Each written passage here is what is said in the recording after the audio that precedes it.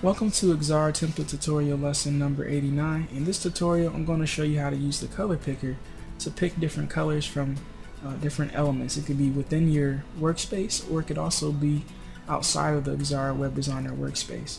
So let's go ahead and get started. The first thing you want to do is go to the upper right hand corner of your screen to the designs gallery and go ahead and lock that panel.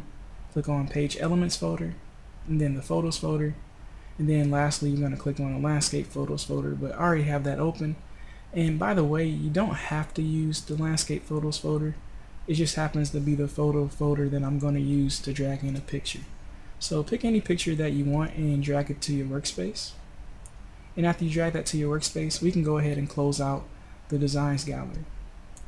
And I'm going to move this picture over a little bit. And then you're going to go to your toolbar and pick a quick shape. It doesn't have to be a rectangle, but you know that's one of the quick shapes that I pick very often.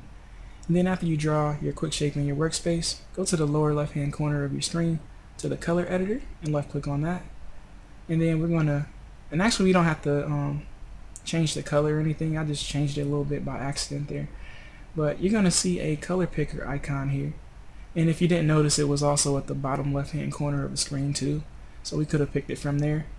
But I tend to like to use this because I can get the color picker closer to the element, which in this case is a picture of some trees here. And then all you have to do is double left click and drag into your workspace and drag over the element, in this case a picture. You'll be able to pick different colors in there. So you can kind of move your color picker around this image, and when you find a color that you like or the color that you were looking for within that image, you would just let go of your mouse button and it would pick that color. You can see we've got a nice little golden brown color from this photo. So you can get really creative with picking colors by using pictures, and then you can put a combination together for it. So for example, maybe you have a website theme that's related to nature and you want to grab some nature colors. You would use a picture that obviously represents nature and try to incorporate it into your website. So that's one way that you can use the color picker. Another way that you could use it is if you actually, you're not going to probably be able to do what I'm about to do next, so if you can't, don't worry about it. You just resize your window. But in this case, I'm going to double left click my window. And the reason I say you might not be able to do this is if you're not on Windows 8, you won't be able to pin your menus to the side of your workspace. So I'm going to pin this menu to one side of my window here. And then I'm going to also bring up my Firefox web browser, and I'm going to pin that to the other side of my menu here. And what I'm going to basically do is I'm going to go to yahoo.com, and when we get there, I'm going to use my color picker, which I can't see right now, so I got to actually open this back up and make it full screen and bring up the color editor. And then I'm going to move it over some, and then I'm going to resize this window back over and snap it to the side of my window.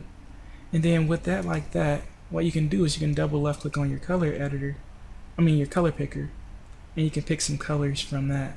And I'm going to move this color editor over some so that I can see the colors change. And you'll see that I can pick some colors from this image right here. So if you wanted to get some rock colors, maybe you have a website about science and you want to get some colors that are related to a rock, you can get a few color combinations. And what I would recommend actually is if you draw a few rectangles in your workspace and get a few different variants of that color, and then you can get some pretty interesting colors for your website. So highly recommend giving this a test and seeing what you can come up with. And as you can see here, this looks really nice in my opinion. It looks very relaxing colors. So that's how you use the color picker. If you have any questions, feel free to send me a message on YouTube. Don't forget to subscribe, comment, embed, or share our video, and give us thumbs up if this video was helpful. I hope you stay tuned for future tutorials. Have a great day.